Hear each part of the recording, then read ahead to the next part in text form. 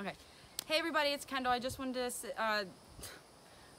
say thank you really quick.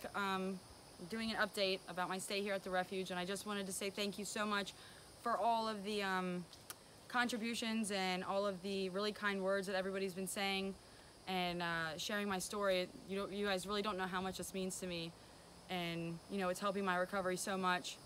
Just so I just want to say thank you for that. And I am making progress. It's hard. It's a lot of hard work here. It's a lot of difficult work, and being the type of person who's never been able to open up about feelings is this is really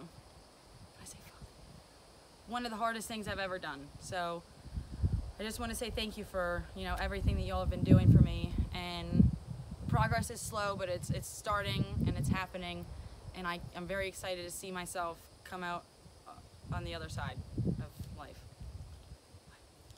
Thank you again, and keep sharing and donating if you can. If not, just share the story. And I want to say thank you to my sister for also sharing my whole life story and putting it all over the internet. I appreciate you, Alex, and I love you all, and I'm sorry this is so awkward. I'm very uncomfortable.